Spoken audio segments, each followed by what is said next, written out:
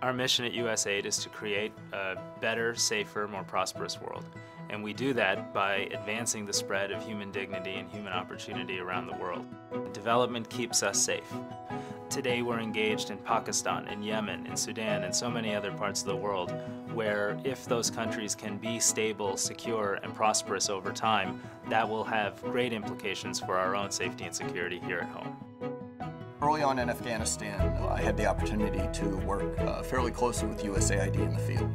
What I found is I could do my job much better working closely with USAID. The expertise, the contacts that they had allowed me to do my job much better.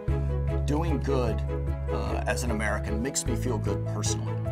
So going in, assisting people will also reinforce, hopefully in the local populace, that, hey, there are American ideals that I bring with me. I'd have to say it was my first trip to Nepal that really was the first opportunity that I got a chance to see development, and there was a consistent message, and that was that they wanted to make sure that the American people, that Washington, truly understand how appreciative they are of the foreign assistance that they're getting. I think development is very much a part of the American ideal. I think it's inherently ingrained in the fiber of our society that you help those that are less fortunate. We see acts of this all over. It's a moral imperative, and I think it plays into the concept that with great power comes great responsibility.